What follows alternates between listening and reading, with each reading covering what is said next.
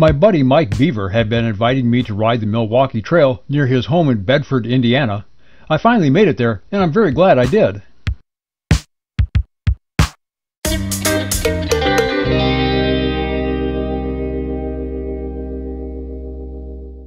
Mike first mentioned the Milwaukee Trail to me some time ago. I did a little research and thought, yeah, it looked okay. Not fabulous, maybe not worth the 3 hours round-trip drive from our home in Madison. But when Mike mentioned it again in a text message, everything lined up for me, so I thought, yeah, I'll go check it out. Besides, I'd get to spend time with Mike, making the trip worthwhile, even if the trail was ho-hum. The trail wasn't ho-hum, it was oh wow. Very scenic, well-designed, and well-maintained. An enjoyable ride of about 22 miles out and back. By the way, the full name is the Milwaukee Road Transportation Trailway. I've had mixed experiences on rail trails, and don't make a point of riding them, especially those in urban areas. But the Milwaukee Trail was lightly used on the day we rode, and beautiful from end to end. Neither condition applies to a lot of urban rail trails.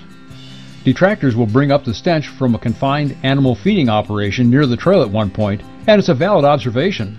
But CAFOs are an unfortunate reality of modern food production in America, and you're in and out of the odor in minutes as you ride. We rode our mountain bikes, but you could easily ride a gravel bike on this surface. In fact, soon after we started, we encountered a rider coming the other way. She was on a road bike and having no apparent handling issues. Mike mentioned that Richard Vonnegut, president of Indiana Trails, had been instrumental in getting the trail built. Richard's name was a blast from my past, from my decades of relentless volunteering. In 1993, I was a founding member of the Indiana Bicycle Coalition, now known as Bicycle Indiana, and held several board positions with that organization over the years.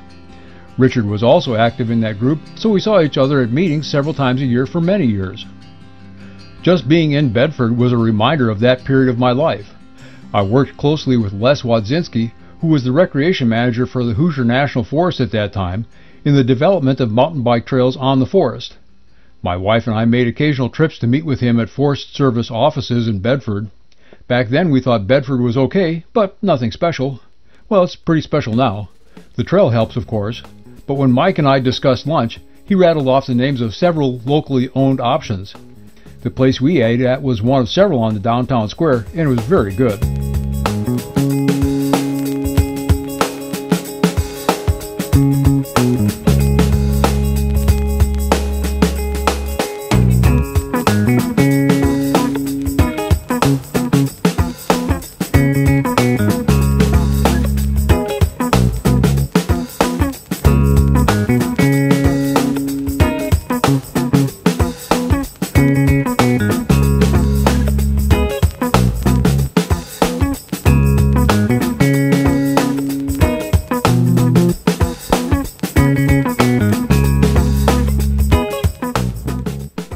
The trail ends at Williams Dam.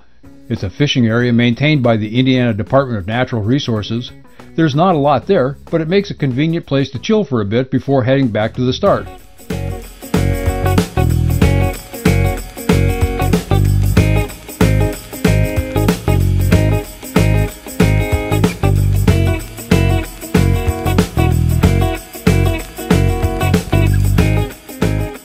We caught some rain on the return ride, fairly heavy and fairly persistent.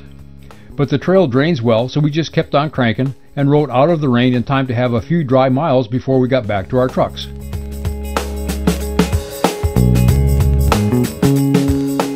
My thanks to those supporting my efforts. You can do so on a monthly basis through Patreon or with a one-time contribution through PayPal. Links are in the description.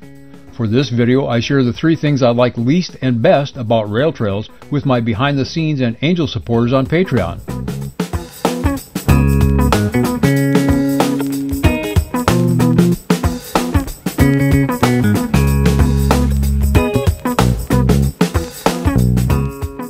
The Milwaukee Trail and the overall experience of being in Bedford was a great way to spend a day. My thanks not only to Mike, but to all the trail supporters and local entrepreneurs who made it a great day. I'm Rich Reese, and I'll see you out there.